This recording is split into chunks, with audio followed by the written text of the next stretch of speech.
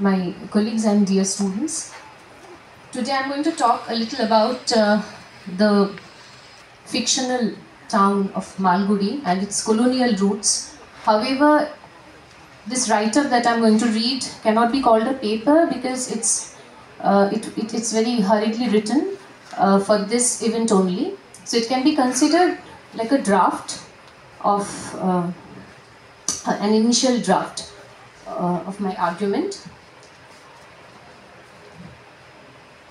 R.K. Narayan is unquestionably one of the most well-known Indian authors writing in English. He is one of those lucid, discerning storytellers whose stories inevitably make their way to Indian school textbooks. Any academic course in Indian literature in English is particularly unimaginable without at least one of his novels. Moreover, with the Hindi version of the screen adaptation of the Guide in 1965 attaining a cult stature, and also the abiding popularity of the television series Malgudi Days in the late 1980s, R.K. Narayan became a familiar name in almost every Indian middle-class household of the last century. Besides, in comparison with two of his most significant and absolutely brilliant contemporaries, Mulk Raj Anand and Raja Rao, whose names are almost always uttered in the same breath with that of his own, Narayan is also the most pleasantly readable.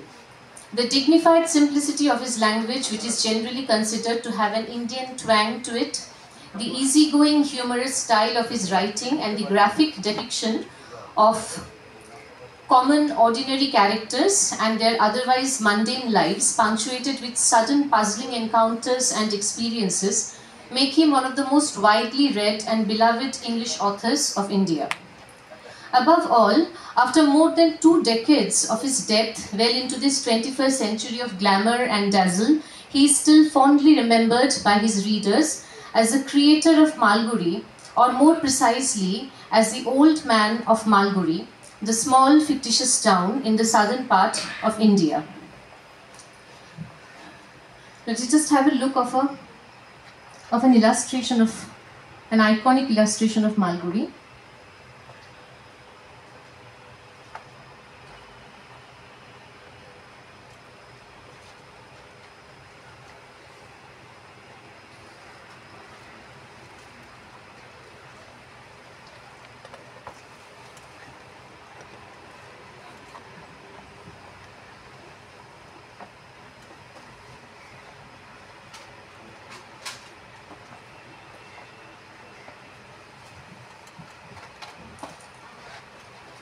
Now, Malgudi is basically R.K. Narayan's locus standi.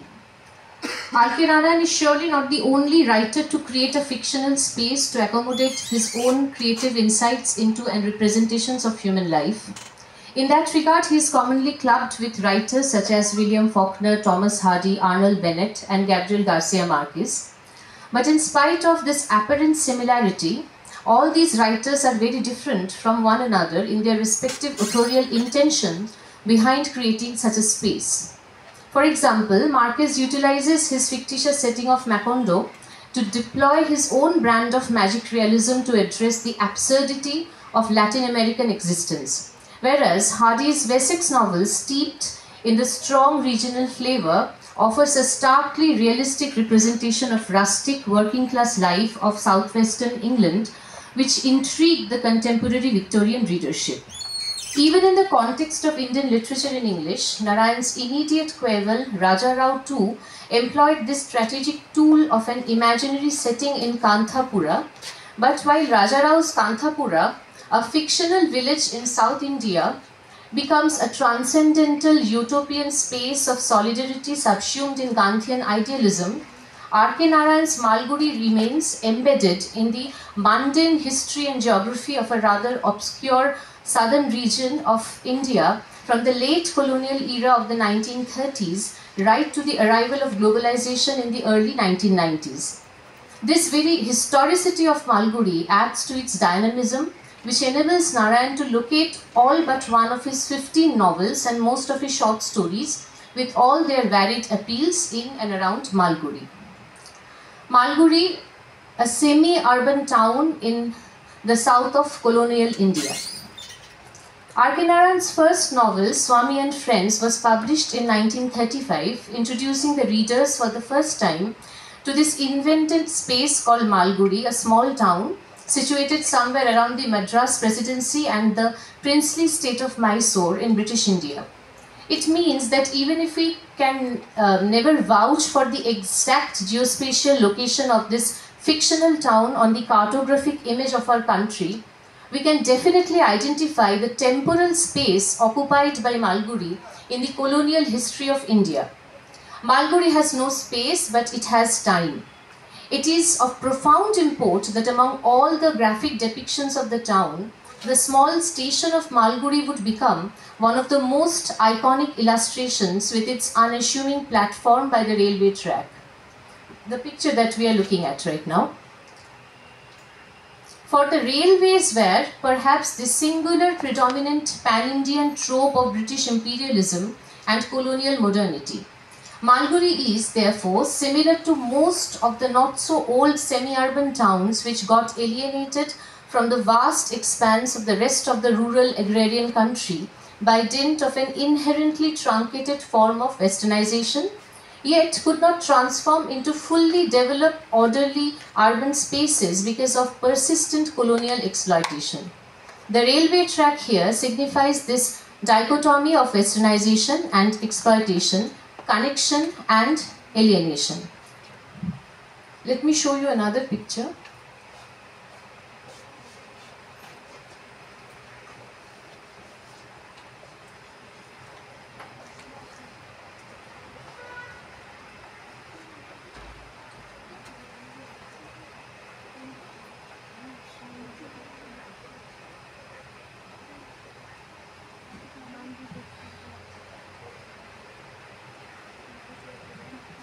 Apart from the railway station, the two other iconic structures of Malgudi, namely the Albert Mission College and the statue of Sir Frederick Lawley, are also imposing symbols of the British rule in India.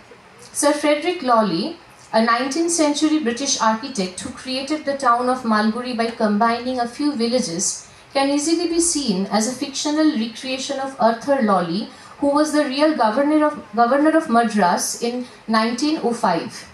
We all know that all the major colonial towns of India, Calcutta, Madras, Bombay and New Delhi, were founded in a similar fashion by early colonial adventurers or architects. In this regard, the origin of Malgudi is identical with all of these cities. The second formidable edifice of Malgudi, the Albert Mission College, exemplifies the discursive aspect of the empire.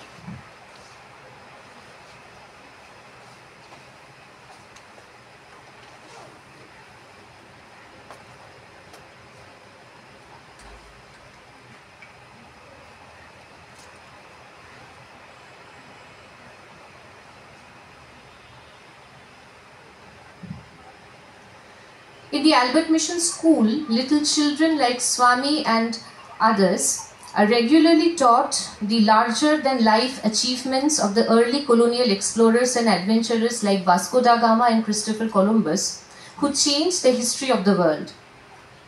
The innate absurdity of this colonial education system is particularly underscored in the tragic tale of Ishwaran. He stoically endured every humiliation for years to pass the intermediate examination. Instead of earning respect from his classmates for his unflinching tenacity, Ishwaran was treated as a sort of thick-skinned idiot. Finally, when he accomplished the impossible task of passing his examination, he perhaps lost the very purpose of his life and in a state of hallucinatory stupor killed himself by drowning himself in the river Saraju. Now we'll have a look at the map of Malgudi.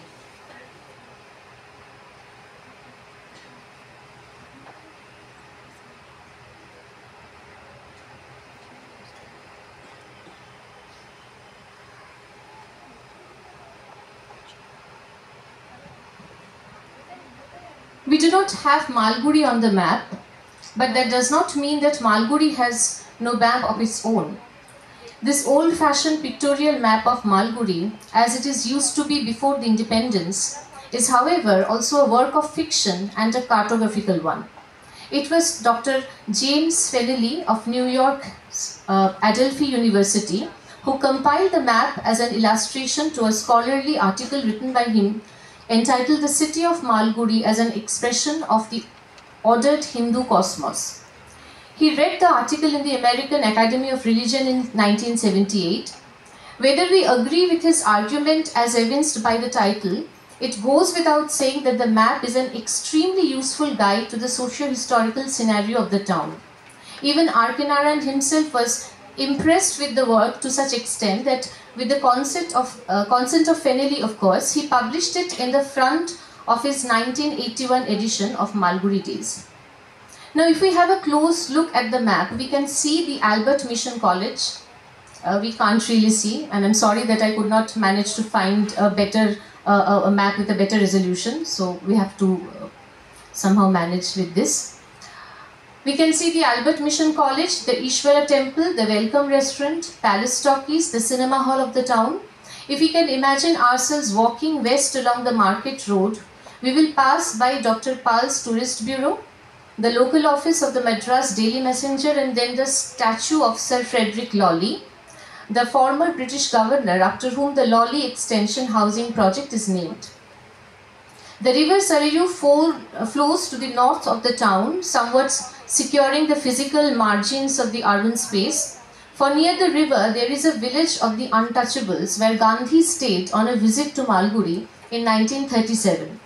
There is also the Sunrise Picture Studios where Mr. Sampath the printer made an unfortunate venture into the film industry. At the northern end of the town, beyond the river, rise the Mempi Hills with tigers and forests and hidden temple caves. The map is quite interesting as there is nothing there which is redundant or which does not have a bearing upon the emergence of Malgudi as an essentially colonial town. The river Sarayu, with a mythical name alluding to the legendary kingdom of Ayodhya, and the exotic and wild Mempi Hills are not mere natural embellishments. These are the material exigencies. The very fact that Malgudi is located at the bank of a river implies an agricultural past of the region. Maybe there are still farmers tilling their lands at the outskirts, although gradually receding with the advance of the town. In the guide published in 1958, just a decade after the independence, we get a fleeting, nostalgic glimpse of how life was simpler for an older generation who lived in a primarily agrarian society infused with traditional culture. Raju's father had a little grocery shop where farmers on their way home stopped to chat about the weather and crops. Raju also remembers that as a child he went to sleep every night listening to the folk tales and the stories from the Ramayana and the Mahabharata, which his mother knew by heart. The Mempi Hills too speak of a more ancient, wild and ascetic history of mankind with its tigers and hidden caves. In the time of the stories, however, the hills attract the attention of archaeologists and tourists, generating employment for people like Raju as tourist guides. The hunting of man-eaters from the forest also adds to the thrill and adventure of an otherwise humdrum town life. As the map suggests, Malgudi is not a static space. It evolves with time, following the convoluted course of history. As A. Hariprasanya in The World of Malgudi, a study of R.K. Narayan's novels, rightly observes, Malgudi lives and grows and develops from novel to novel, from the early 30s to the early 90s. Now let us talk a little about the people of Malgudi. Now, R.K. Narayan had probably had a deeper understanding of the impact of British colonial rule in India than he is generally credited for. India's natural and human resources continued to be exploited for the industrial expansion of England, and except for some small industries catering to British commerce, India's own industrial growth was somehow stunted. Agriculture also suffered. With the iron feast of the colonial extortion on the one hand and the burden of the Western ethos artificially superimposed on the feudal base of the Indian agrarian society on the other, resulted in the emergence of the hybrid forms of towns and villages, with the inhabitants caught between the contradictory pulls of tradition and modernity. Malgudi is a typical example of such a hybrid town which carries all the symptoms of an uncalled for surgical transplantation in its body. It has its doctors, lawyers, English teachers, as well as astrologers. In Malgudi, there are characters who are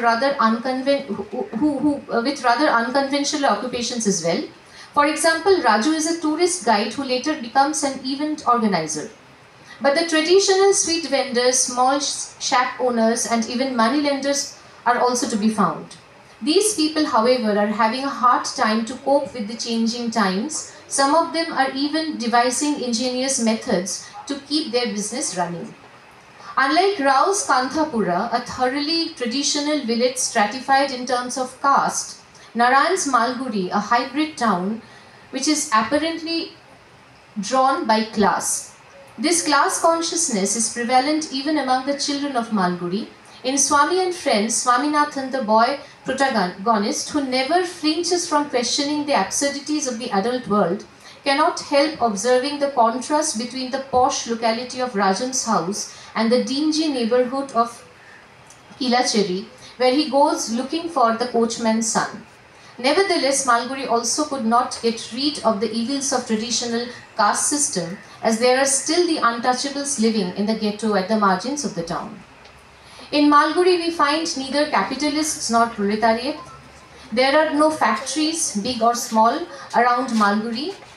There are small businessmen, agents, shop owners, insurance and family planning officials, printers, taxidermists, archaeologists, circus managers, script writers, actors, and petty filmmakers, along with respectable middle-class professionals and white-collar job holders. None of these people have any direct contribution or even connection with the agricultural or industrial production of the country. They chiefly belong to what is now called as the service sector. The inhabitants of Malgudi are small people of small town, or to quote V.S. Naipal, small men, small schemes, big talk, limited means. They constitute the middle class, or more precisely, the petty bourgeoisie of India. Away from the hegemonic conflict between the colonial masters and the bourgeois nationalists during the late colonial era, this bigger chunk of the Indian people was busy trying and making its way up the social ladder. These are the people who occupy a grey and somewhat unheroic chapter of Indian history, which could only be redeemed by the unpretentious artistry which is so natural to Narayan. Thank you. Thank you for patiently listening to whatever I have written. Now I would like to invite my colleague, Professor Debojyoti, to present his paper on R.K. Narayan. Thank you.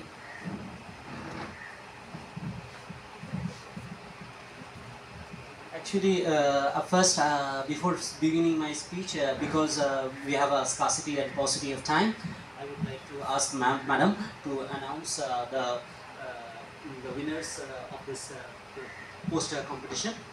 So, kindly, Madam, please, if you could announce, would be our.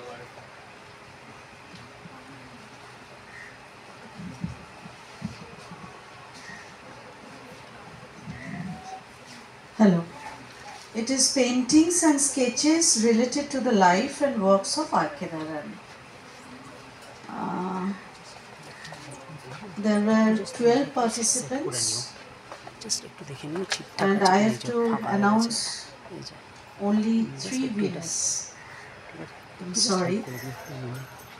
Third, Vikranta Gupta. Yeah. Thank you. Second, Shayan Mondol.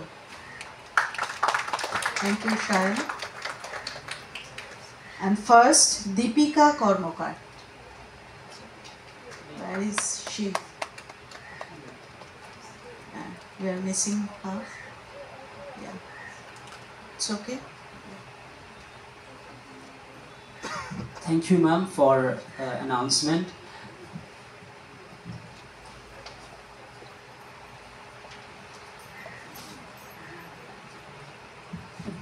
So,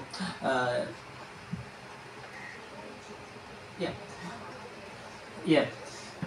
So, the third prize which Vikrant Gupta got is this one. The second prize which Shayan got is this one, and the first prize that Deepika got is this one. We have other brilliant efforts of the student displayed here.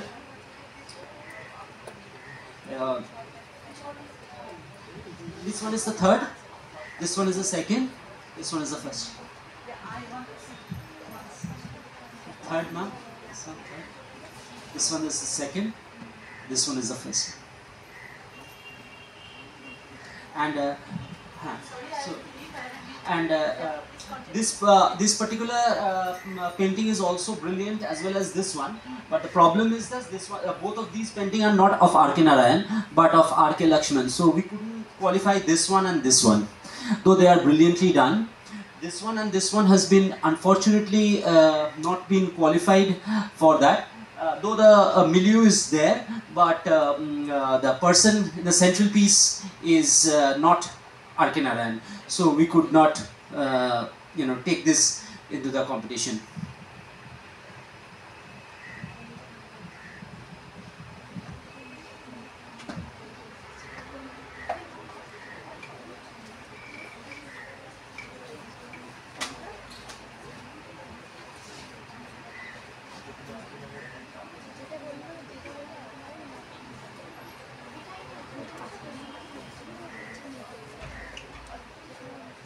Hello.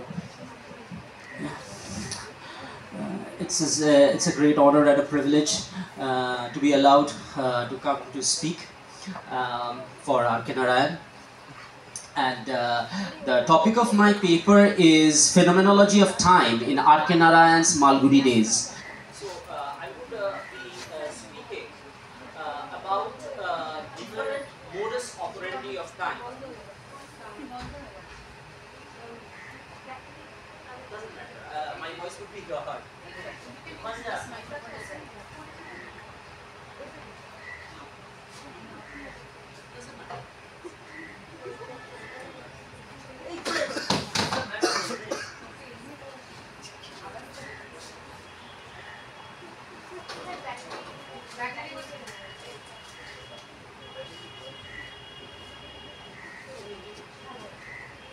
So, I think my voice is audible? Yes, sir. So, what I wanted to present in my paper is the different sequentiality of time that moves in R.K. Narayan, the novels. And the two particular thing that comes out is very classical. One is called the chronological time or chronos timing, which follows the clockwork pattern of time, which is the everyday time. So the second is the aporicity of the present. That is, the present is not only the present. The presence and the present in Narayan is beautifully aligned with the kairos timing, or the timing which is beyond the chronos timing, which is the clockwork timing. So the structural pattern of R.K. Narayan's order, disruption, restoration of order is discussed by his critics as something called timeless, something which is beyond the present, which is not articulated in the space of time as bound by the clock, but it is beyond the clockwork time. It reflects to the phenomenological time. So what is the phenomenological time that we see here is a time that changes with the change of space. So time and space in accordance is not following a Newtonian linearity, but rather a multifariousness. So when we see that the critical hiatus can be resolved if we know the two types of time operate in Narayan's fiction, and these are interwoven to produce the peculiar stamp of Narayan's novel. One, the familiar linear time of a novel along which the story unfolds itself chronologically, sequentially. The other is the timeless kind, the time scheme embodied in the circular patterning of the story. The interweaving of these two types of time occurs through the subtle links between characters ancient myths, legends, customs, and traditions. The result is that the contemporary story in the novel acquires the quality of a perennial fable and also the apparently incongruous blend of realistic and the fable. This is where the aporicity of the present is held. More importantly, Narayan's protagonists are deeply affected by the experiences they have undergone in the process. And as I can quote from T.S. Eliot's one of the famous remarks, for order to persist after supervention of novelty, the whole existing order must be, if ever, so slightly altered. To meet the needs and the brevity and the clarity, I intend to limit my discussion to the financial expert and the vendor of sweets. When Margaya's orderly life as a financial expert under the banyan tree is disrupted, he desperately seeks an alternative. To fill his time, earn a livelihood. He encounters the old temple priest whose unhurried ways give him the impression that the priest lives in a sort of timelessness, something which is beyond the clockwork time. The esoteric ritual suggested by the priest to appropriate goddess Lakshmi involves Margaya's obtaining a bit of an antelope skin, a red lotus, ghee made with milk from a smoke-colored cow, and uttering a sacred verse 1008 times for 40 days. This recitation takes 8 hours each day chronologically. The combination of measured quantities, that is 1008 times, 8 hours and 40 days, transports him to a world of sacred timelessness. So from time to be moved to the timelessness. It results in this emerging trimmier, healthier and younger in experience. The priest, it should be added, is no longer at the temple when Margaya tries to consult him. He had set out on a pilgrimage of uncertain duration. Again, something which is beyond the clock time of present. A momentary guide who has vanished into time. Again, when Margaya becomes famous as the wizard and the cash he handles overflows the boxes and the rooms of his house, the description takes the story to the realm of fantastic. In page 161 to 164. It begins at a definite point in time, that is a present.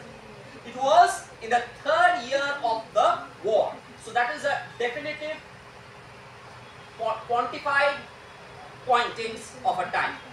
And Margaya's dizziness, success in a short while makes money making his sole preoccupation and routine, so that he has no time or inclination for food or rest. Engaged in counting money, garnering money, calculating interest on principal over specific periods of time, he has paradoxically no time for himself. So he spends so much time in actually building up the money that he actually has no time for himself. So the time for himself and time for counting money is being separated by Narayan. Engaged in counting money and garnering money and calculating the interest is something which belongs to the time of chronology, and the personal time, which is the phenomenological present of aporia. The aporia of present is generated when he is unable to find time for himself. An obvious fantastic in the sense of unreal, out of this world is suggested when I say, I must have a strong room built somewhere. I wish I could find time to attend. So he needs that time as well. The notice of Balu's death and the urgings of relatives and the friends force Margaya to disrupt his routine and make reluctantly a trip to Madras, present Chennai. The feeling of the waste of time away from his routine upsets him greatly. So you have a time which is present, time which is past and time which is future. Other than that, in the phenomenology of time, we have the time wasted, time used and time not used. So he says, it's 3 days since I went to my office. God knows what is happening to my business. Probably this is the beginning of the end. Margaya had felt irritated by his wife's brooding over Balu's running away from home. He too loved his son, but his money-making activity left him practically no time. to brood over Bali. So he has so much given to money making, the time he spends so much to money making that he doesn't have any time for his son, though he loves his son. On the other hand, in the vendor of sweets, the story progresses in a sequential manner, dealing with the communication gap between Jagan and his son, Mali, and with the description of Jagan's rigid routine. After Mali's return from America with grace, the gap widens to an abyss, mainly because of Mali's rudeness towards his father.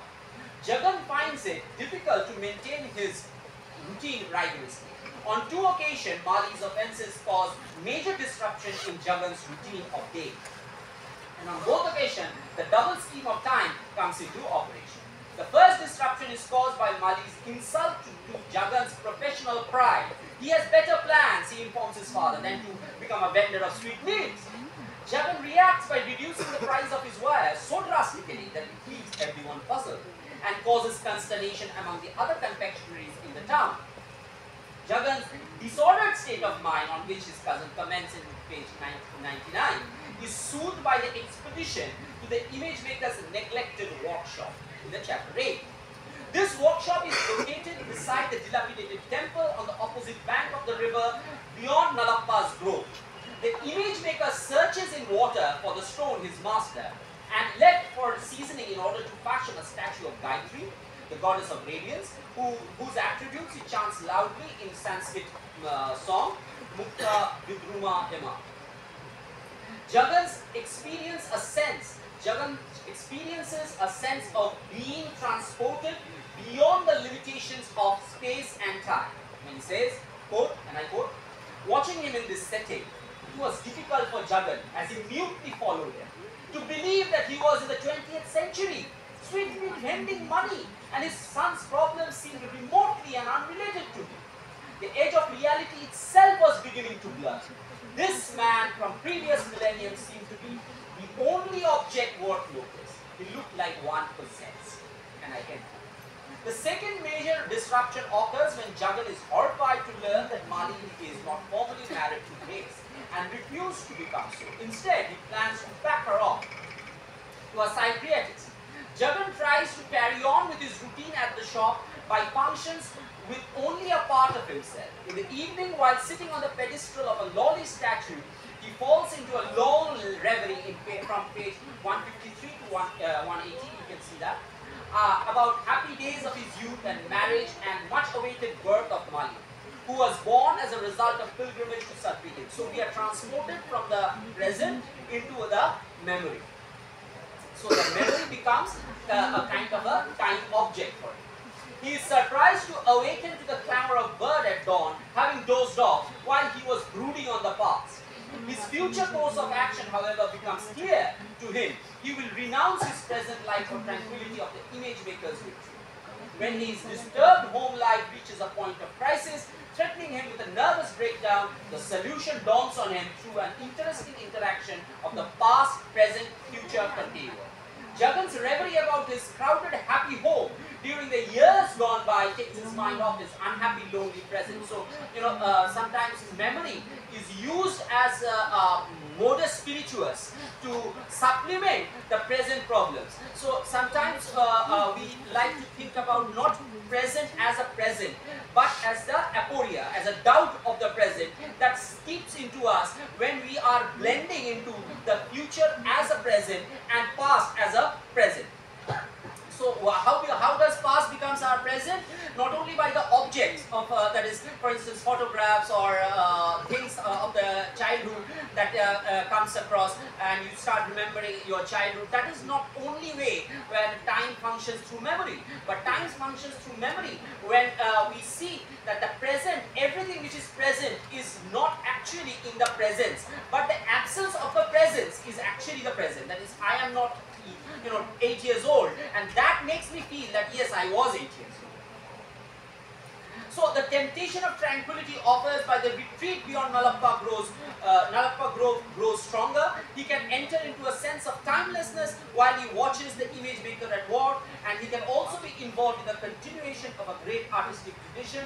And in this way, we see Narayan has been a very strategic in his use of time and timeless. So At times, both of them together functions as a narrative parallels, and at times they are separated either through memory or through the action of past, present and future. Thank you.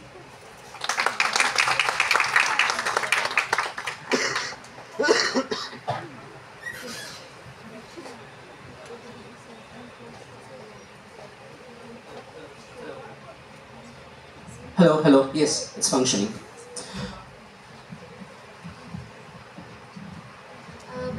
Before we move on to our next event, I would like to mention that Professor Ornisha Sengupta, our dear colleague, she was supposed to remain present in today's program, and she was supposed to present a paper as well. But because of a sudden illness, she's not well, so that's the reason she couldn't attend the program, and we miss her badly and wish that and I very well know that she will be present in the next program or event that we will be presenting or organizing later. যদি কোনো আমাদের colleague কিছু বলেন Malgudi days নিয়ে, তো অনেকেরই অনেক কিছু থাকে ভাবনা চিন্তা, কেউ যদি বলেন মনীষাদি বলবে, সুরজিৎদা কিছু বলবেন একটু স্টুডেন্টদের সম্বন্ধে মালগুডি ডেজ নিয়ে? সবারই অনেক কিছু মানে যেহেতু টেলিভিশনে দেখেছে সবাই, তো কিছু স্মৃতি বা কিছু ভালো লাগা।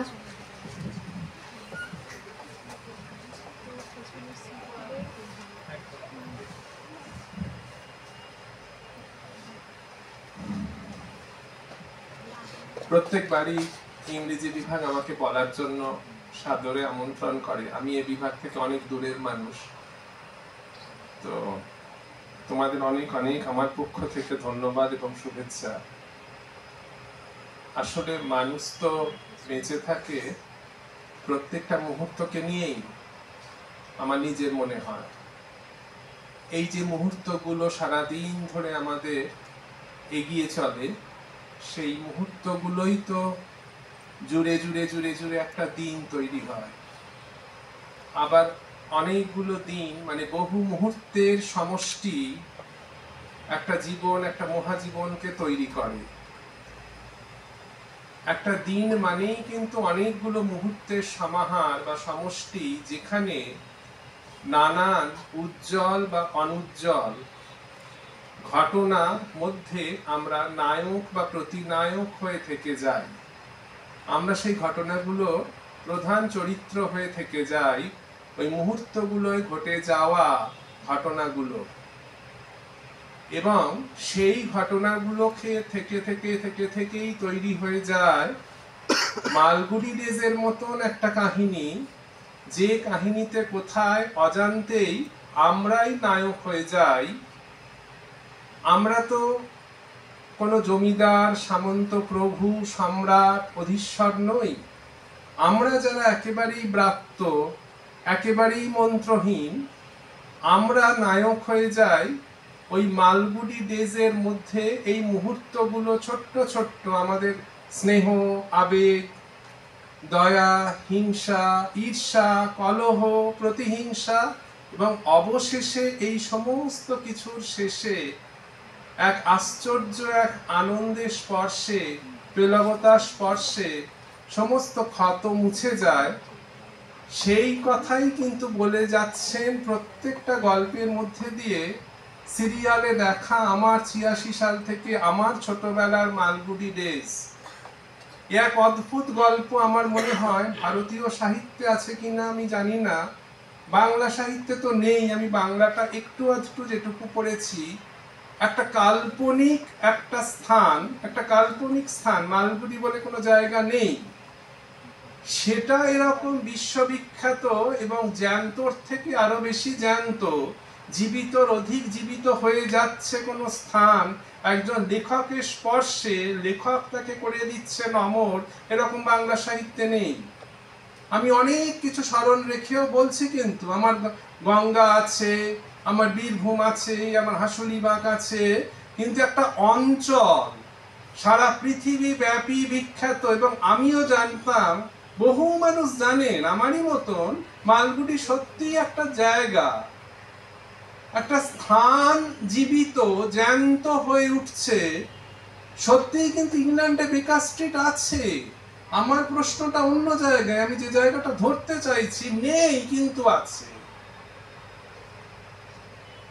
নেই কিন্তু আছে কে করে দেওয়া, এতখানি জীবন্ত ভাবে তৈরি করে দেওয়া আর কে লক্ষ্মণ এবং আর কে নারায়ণন মিলে করে দিলেন। স্মরণীয় শুধু নয়, অবিস্মরণীয় করে দিলেন। বেকার স্ট্রিট আছে কিন্তু ইংল্যান্ডে সত্যিই আছে। হাঁসুলিবাগ সত্যি আছে, এত বিখ্যাত নয়। বীরভূম আছে, আবারও বলছি, গঙ্গা আছে, তিতাস আছে, ভলগা আছে, পদ্মা আছে, পদ্মা নদী আছে, কিন্তু নেই অথচ আছে অবিস্মরণীয়। সেখানে কারা আছে? সেখানেই আমরা আছি। আমাদের ওই মুহূর্ত কথাগুলো আছে। আমাদের ওই কথা, ওই ছোট্ট ছেলেটা, তার কত গল্প আমার ঠিক এখন স্পষ্ট মনে নেই। তাদের মারামারি, আবেগ, হিংসা, এবং শেষকালে ওই চূড়ান্ত বন্ধুদের সঙ্গে ঝগড়া মারামারির পরে একসঙ্গে বসে টক তেঁতুলের আচার খাওয়া, কিংবা আলু কাবলি খাওয়া, কিংবা একটা ক্রিম বিস্কিট। আমাদের সময় তো এত চকোলেট, পিৎজা, চিকেনের বাহার ছিল না। ক্রিম বিস্কিট আর অত্যন্ত লোভনীয় একটা পদার্থ, বস্তু ছিল, অরেঞ্জ ক্রিম বিস্কিট। সেইটা খাওয়া যতদূর মনে পড়ছে, আমি ঠিক বলছি কিনা মানি না, সেই ভাগ করে খাচ্ছি। মালগুডি ডেজেরই গল্প, অবিস্মরণীয়। এবং সেইখানে কখন আমরা এই ছোট ছোট মানুষরা, যারা আমরা ব্রাত্য, আমরা একেবারেই মন্ত্রহীন, পূজারী আমাদের ঢুকতে দেয় না মন্দিরের মধ্যে, মসজিদের মধ্যে, গির্জার মধ্যে, আমরা নায়ক হয়ে যাই।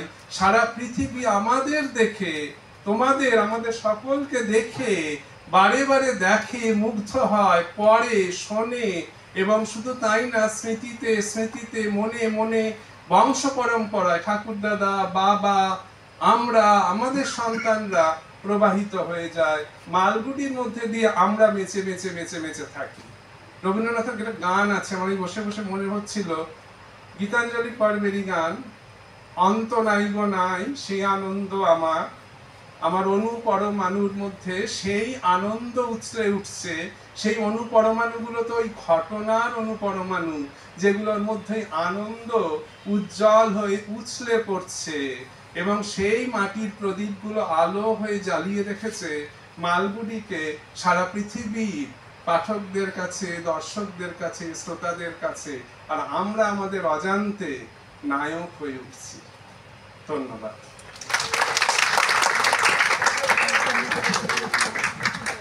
ধন্যবাদ সুরজিৎ দা। আপনি যখনই কিছু বলেন আমরা খুব সমৃদ্ধ হই, অনুষ্ঠানে একটা অন্য আঙ্গিক রচিত হয়। আমরা পরের যে প্রোগ্রাম না, মানে যেটা দেখাবো আমরা এরপর, সেটার আগে বলছি যে যারা পার্টিসিপেট করেছিলে কম্পিটিশনে, কারা কারা প্রেজেন্ট আছো একটু হাতটা তোলো, প্লিজ রেজ ইউর হ্যান্ড। আচ্ছা, আমরা এরপরে যে সিনেমাটা দেখাবো, সিনেমাটা হয়ে যাওয়ার পর কনফারেন্স রুমে তোমরা যারা যারা প্রেজেন্ট আছো কনফারেন্স রুমে যাবে, আমাদের সাথে একটু দেখা বলো। আর একটা হচ্ছে, আমরা একটা ফিডব্যাক ফর্ম সার্কুলেট করছি, প্রত্যেকে যারা যারা প্রেজেন্ট আছো সেখানে সাইন করবে, এবং কন্ট্যাক্ট নাম্বার যা যা আছে প্রত্যেকে পিছনে যারা বসে আছো ফর্মটা কিন্তু ফিল আপ করে তারপরে তোমরা অডিটোরিয়ামটা ছেড়ে যেও। দেবজ্যোতি।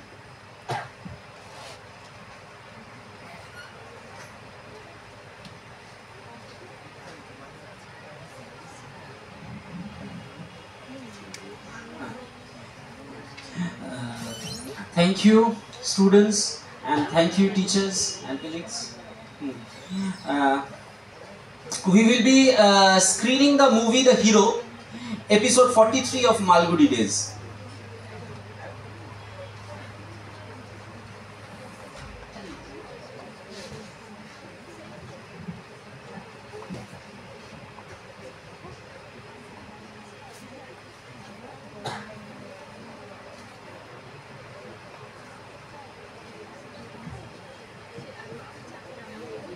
লাইটটা